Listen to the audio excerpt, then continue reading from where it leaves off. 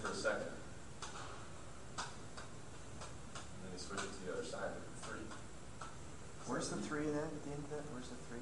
The 3? Yeah. So 4, 2, 3, 4, 2, 3, 4, 2. Oh, I see. Yeah.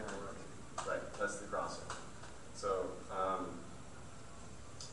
so this is 0. I'm good at that one. Yeah, there you go.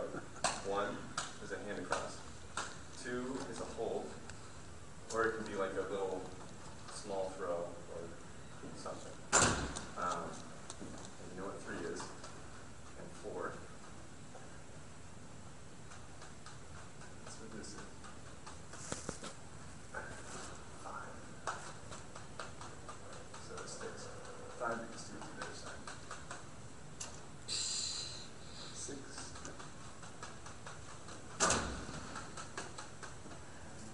No, that goes on up.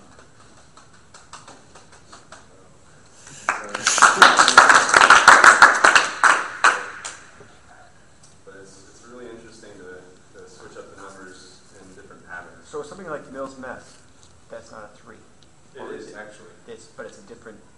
Yeah. It's different, but it still is a 3. Right. Right. This it's harder to notate exactly what it is. I mean, some people do like they call this Mills Mess, right? It's just a basic pattern. It's not really basic, but according to side swap, that's the basic pattern. You know, it's 3 beats. Yeah. The rhythm hasn't changed. Yeah, exactly. So if you do, let's see, 4, 2, 3, within Mills Mess.